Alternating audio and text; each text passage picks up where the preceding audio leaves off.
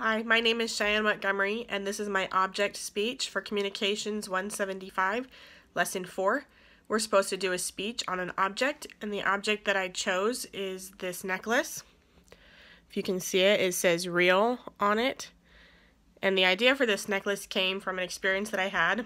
Well, it started to come from an experience when I was in the MTC, and I was kind of having a rough day.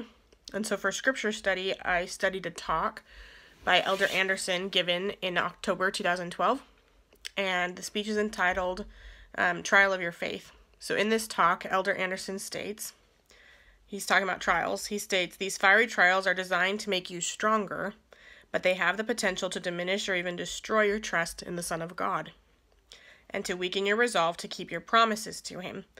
These trials are often camouflaged to make them difficult to identify. They take root in our weaknesses, our vulnerabilities, our sensitivities, or in those things that matter most to us. A real but manageable test for one can be a fiery trial for another." And so when I read this talk, it helped me to realize that the things that we're experiencing, the trials and the difficulties in our lives, they're not pretend. They're not all in our head. They're real things, and they're real tests and trials that are supposed to do exactly that. They're supposed to try us and to test our endurance and our commitment to God.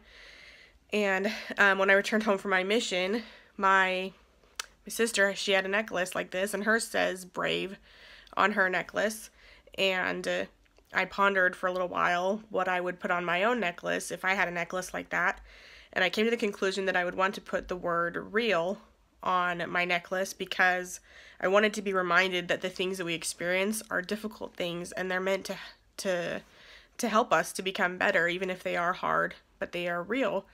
And the second reason why I wanted to put this word on a necklace was because I want to be real with other people. I don't want to be fake or pretend that I'm perfect when I do have these things that I struggle with.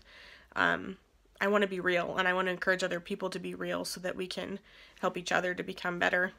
And so my sister, without knowing any of this, she asked me that Christmas what I would want on a necklace, and she ended up getting me a necklace for Christmas, this one. She got my other sister's one as well, and theirs say hope and strong.